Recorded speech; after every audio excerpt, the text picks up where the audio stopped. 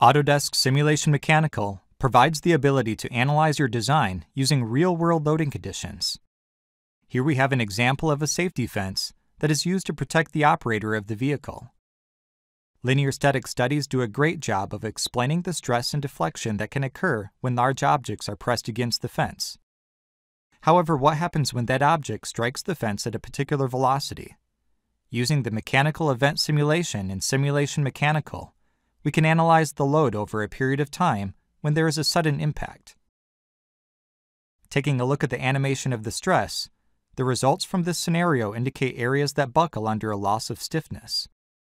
We can now determine whether the operator will be safe even under extreme load conditions. This saves countless hours of time and money it would normally take to set up physical models for testing.